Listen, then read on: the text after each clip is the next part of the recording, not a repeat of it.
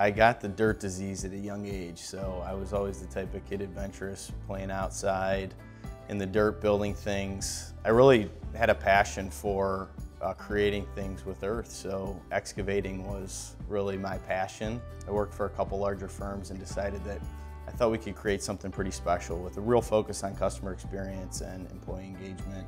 Little did I know my passion would transform more into creating these outdoor living spaces, which is what we really truly enjoy.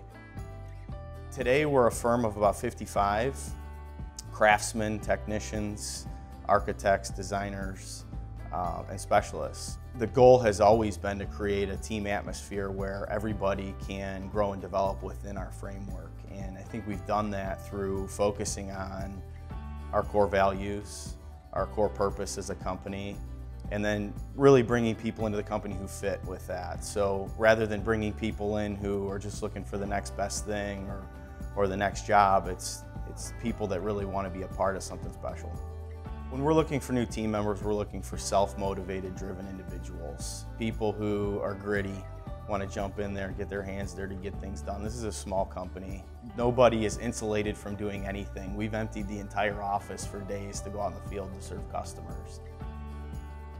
I think about some of the earlier on projects, maybe 5, 6, 8 years ago, where we sat down and created this vision with a client and really didn't know where it was going to go or what it was going to become. And now looking back, we were imagining and creating something that we're today still hold very high in our portfolio.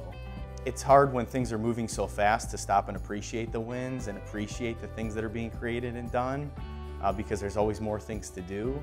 But I'd say that pause and reflection is more about the details in the work, the collaboration with the clients and the team, and really what we've been able to accomplish overall.